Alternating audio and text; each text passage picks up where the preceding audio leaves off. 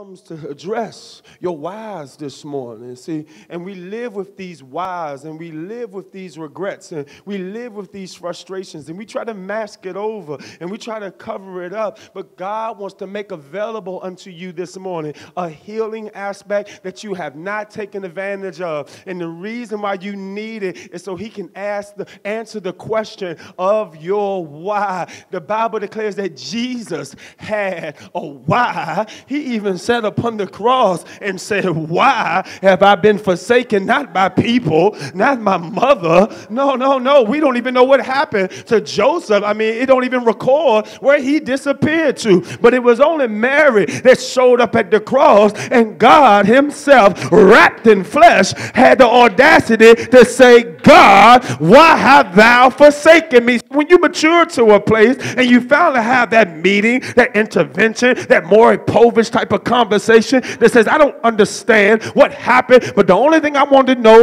is, are you my father? And if you are my father, why weren't you there? I had cheerleading. I had basketball games. I walked across stages. I did all these marvelous things. And when I looked out into the crowd of August people, and I saw all these people clapping, all these people charading, everybody taking pictures, it was absent of the person that I really wanted to be there. And it was a father. I'm just trying to figure out the why. I understand you might not have the money, but at that point in time in my life, 5, 10 years old, it wasn't about the money. I understand that you might not have a car, but it made no difference. You could have picked up the phone and dialed some digits, and it would have been just fine. I need my why answered.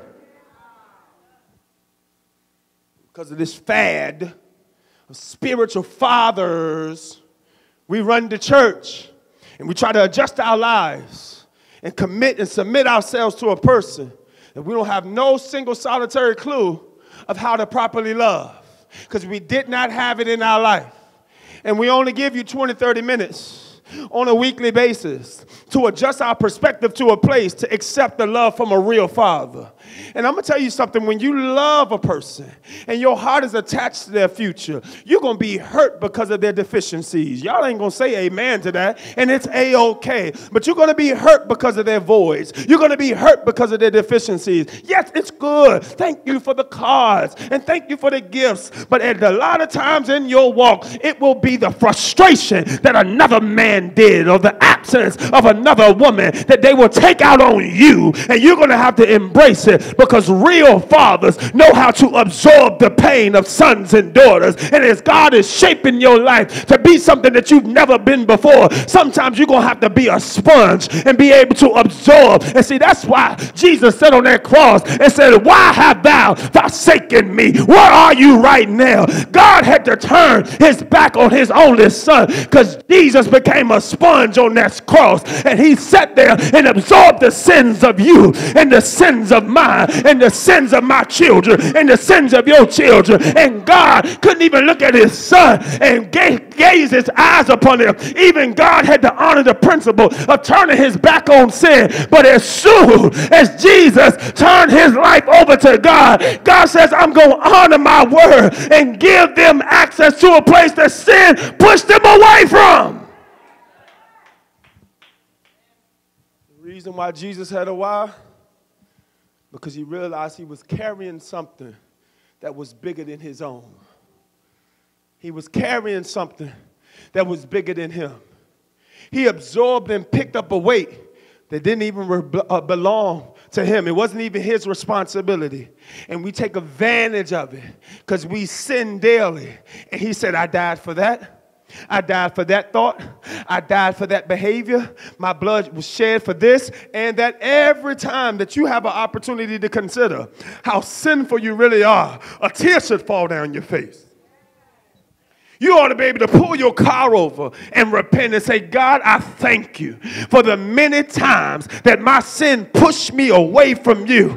That because of what Christ did on the cross, because he came and he died and he was resurrected, I now have access to you. See, you can only be arrogant and prideful for a little bit of time, but sooner or later, God's going to humble you and show you that if it had not been for Christ dying on the cross, if it had not been for the blood blood of Jesus. If it had not been for his resurrection, you wouldn't have available opportunities and a second chance. But you need to thank God this morning that the Father is attentive to your future and he's giving you a second chance and a new lease on life. I don't care where you've been. I don't care if you've been locked up. I don't care if you've been in the insane asylum. What comes to light is that Jesus died for it all. In his bloodshed will redeem and restore you to a place that you can cry out, Abba, Father. I feel like preaching. I said, Abba, Father, bring me closer into your presence. Bring me closer into your love. I have been far out and distant long enough. With a loud voice this morning, I'm looking for my daddy.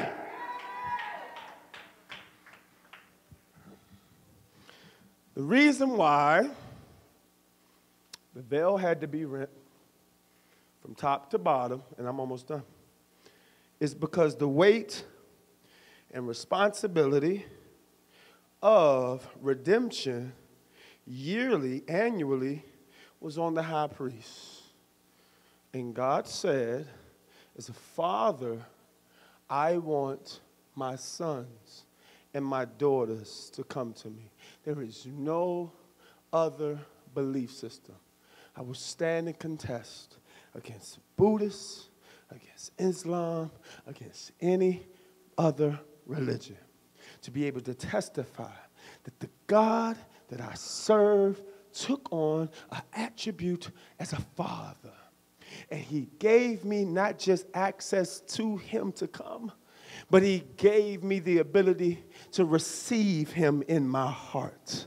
And because I now receive him in my heart, there's no other religion where the God actually lives in their subjects. Y'all missing that today, and you take for granted what you got access to. You take for granted and won't even reverence what's on your life. If he was not inside of you, that last drink should have took you up out of here. If he was not inside of you, you should have got hit by that car. But he wasn't just protecting you. He was protecting himself inside of you. And if the guiding hand of the Father was not there inside of you, you should have been in jail right now. You need to thank God that he protects you in the midst of the darkness and the problems and issues of your life. When it was self-sabotaging, when you shot yourself in the foot, when you wanted to throw it all in, when suicide was an option, you need to thank God that he preserved you and protected you and gave you access to come into a place of redemption. You won't say amen, but you need to open your mouth and thank the Lord. You need to reverence him this morning, because God the Father is redeeming and giving you back